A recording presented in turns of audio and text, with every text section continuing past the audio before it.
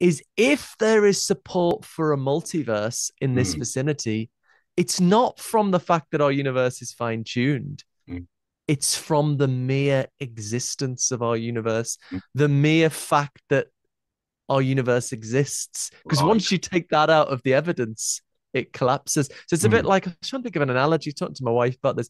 So suppose we were trying to decide, suppose there was someone who was attracted to you, Matt, and we were trying to decide whether that person was attracted to your gorgeous good looks or your wonderful dress sense.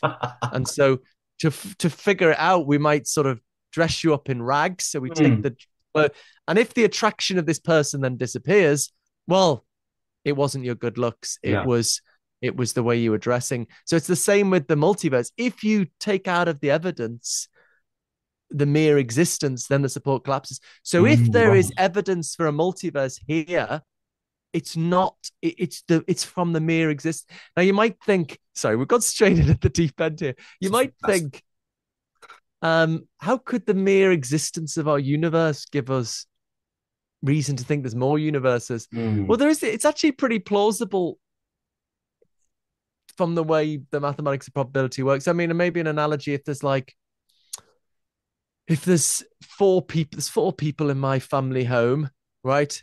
If you say, what's the likelihood Philip's at home? Um, well, if there's only one person at home, then it's one in four. mm. If there's two people at home, then it's 50-50. If there's, if there's four people at home, it's an episode. The more people there are, Mm. the more likely it is that this particular person's going to be Yes. there.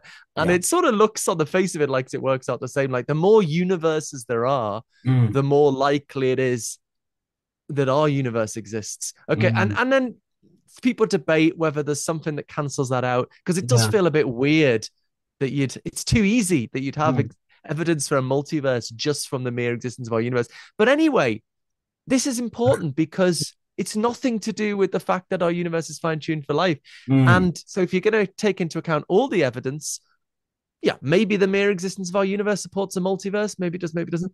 mm, But then the fact that it's fine tuned for life is distinct evidence, and so mm.